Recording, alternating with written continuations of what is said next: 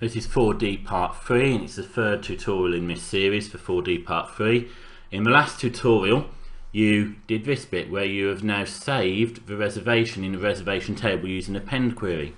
But we need a button that is going to save the reservation, and we're going to call that button make reservation. Now previously you created a button and linked it to a blank macro. So all we're going to do is we're going to edit this macro. And so if we have a look at this, we've got a number of different actions that this macro can perform, and basically we want this macro to open that query that we've just created.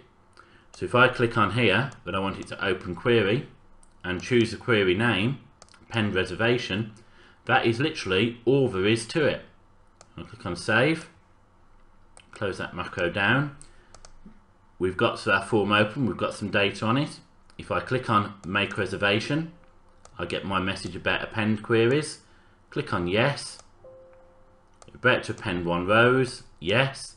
Go to our reservation table and have a look, and there we go, row number 41.